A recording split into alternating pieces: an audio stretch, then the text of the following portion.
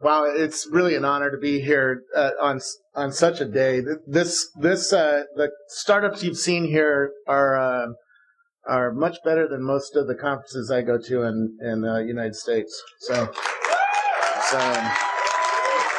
really, really surprising. It shows that innovation is a worldwide thing now. It's not just one region. I go around the world and I interview tech executives about what they're doing, and I see some pretty cool stuff, but I'm noticing some things that are changing in the world. And this device I'm holding in my hand is one of them that's changing my life. But it's not the iPad that's changing everything. It's the home is changing. That's one of the places that is undergoing dramatic shifts. And we saw it today with the video camera. We're about to get video games that we have gestures with. And we're about to have video screens where I can gesture from a Comcast app that soon will come out at a TechCrunch conference. And I can slice music or videos over to my TV on Comcast. I'm sitting in my home with this iPad now and watching movies on it, streaming from Netflix, while my son is watching his TV show on the big screen TV, and my other son is sitting with his iPad playing a video game. We're now seeing games like Scoble, where the surface of the iPad is just one of the display surfaces. If we had 4 separate iPhones, the iPhones themselves are the number or the letter controls, and you push letters from the iPhone onto the main display surface. If you look at Citrix, I could call into my corporate computer and see Windows 7 running on an iPad, and the iPhone is the mouse controller for the iPad system. And I've seen here in Israel several iPad devices that will come out over the next few months that are using these kinds of new display surfaces, new touch surfaces, and new interaction methodologies to completely change how we're interacting with each other. I look at one of the companies that competes with one of the companies today. SkyGrid goes through tens of thousands of streams and pulls out the most interesting news and tweets. Last night I had dinner with My Sixth Sense, who's a company here in Israel, and they're trying to find artificial intelligence to pull out of the stream that's going by. I have 18,000 friends on Twitter, and that's just a small little stream compared to the fire hose feed that's available to everybody. And they're trying to pull out the really important information to put on your screen, because we can't keep up with this anymore. It's way beyond any one human's ability to even watch a small fraction of the world's YouTube videos or a small fraction of the tweets. I remember when we could actually see all the tweets on one screen, and those days are long gone. I'm seeing a fight, and at CUNET we had a really interesting conversation about how to get coverage for the new tech companies. And one of the points of one of the Business Week reporter who was there said you have to find a way to hook onto the major news of the day. I call them battlefronts, and if you talk to Mike Arrington, he has a real intimate sense of what the battlefronts are that's going on. Google versus Apple in the iPhone world, and in the tablet world, that Google will come out with a series of tablets later this year.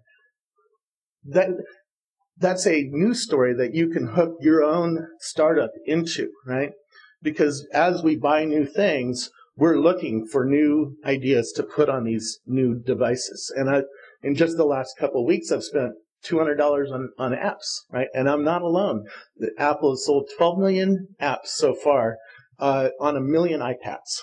So this is a pretty interesting idea. I pulled up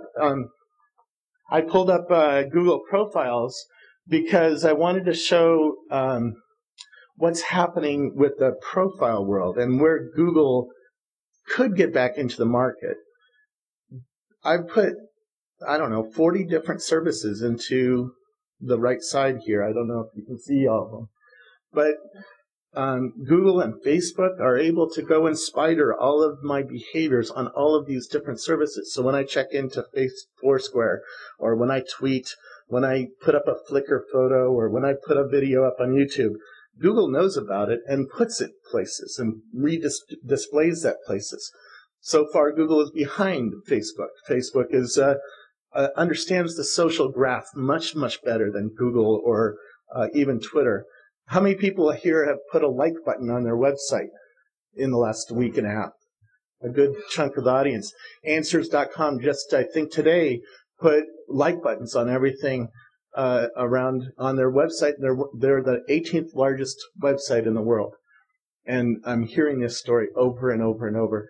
Facebook is getting its fingers into lots of different websites. The NHL has like buttons on all the hockey players, right? So if you are into hockey, you go and click like on a player. Now Facebook knows what you liked, right?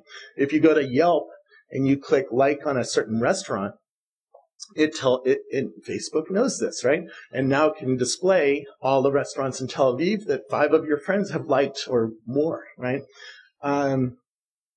There's a lot happening because of Facebook. How many people use like Spotify? And this is hard to get in Israel because I can't look at my music like I'm on Pandora, which is a music service. But a week ago at Facebook's F8 conference, they shipped a new version, and all of a sudden I could see all my friends' music. And there's fights that are going on right now because they just screwed our privacy, right? Because I didn't know that all my friends were going to be able to see that I like AC/DC or Daft Punk. But on the other hand, I'm addicted to this new feature now.